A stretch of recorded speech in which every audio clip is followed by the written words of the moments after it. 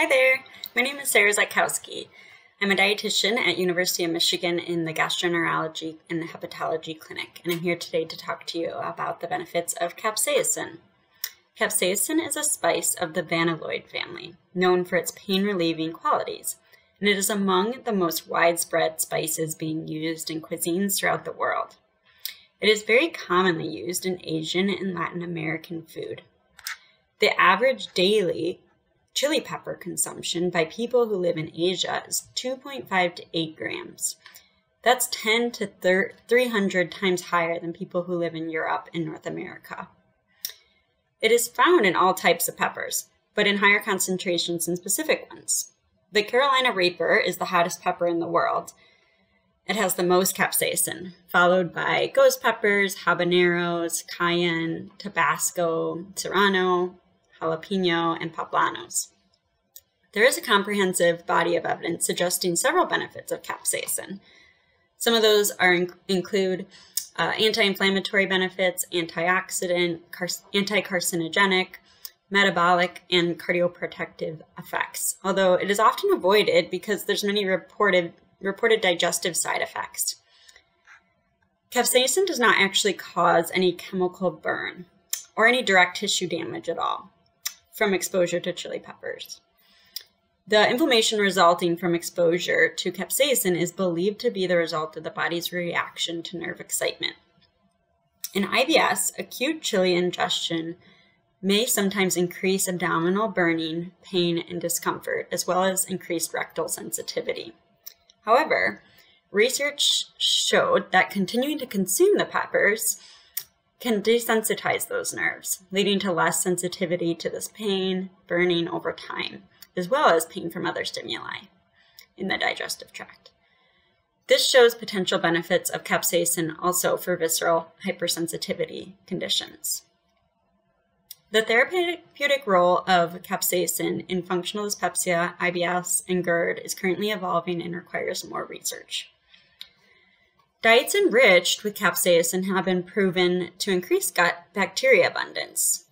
It has also been shown to inhibit pathogenic bacteria growth by exhibiting bactericidal effects.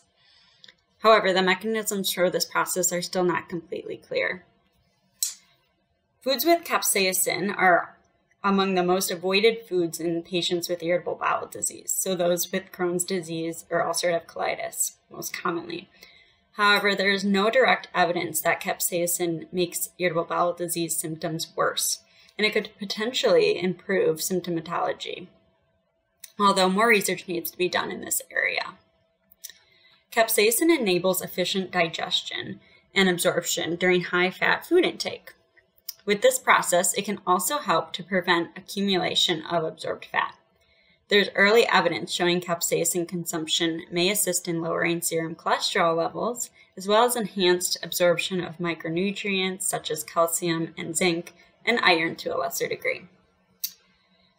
Much more experimental trials, though, are needed to be done before providing optimal dosage of capsaicin. However, adding peppers with capsaicin to your food is safe and may lend to many gastrointestinal benefits that I previously discussed. And you don't have to add any large amounts of capsaicin to your diet in order to have benefits. And there's not research indicating that large amounts provide a larger benefit. So there's many ways to start gradually increasing capsaicin in your diet. Red chili flakes or cayenne are spices that you can keep in your spice cabinet for easy access and use. So here's some red pepper. It's like a powder, ground up, dehydrated and ground up red pepper. And then we have crushed red pepper, so like some flakes. You might see these often at like a pizza store, and people add them to their pizza. So it comes in little flakes, and you can add just as much or as little as you would desire to your food. You can add it to curries, stir fries, salads, anything that sounds good. You can start with just a small amount and gradually increase.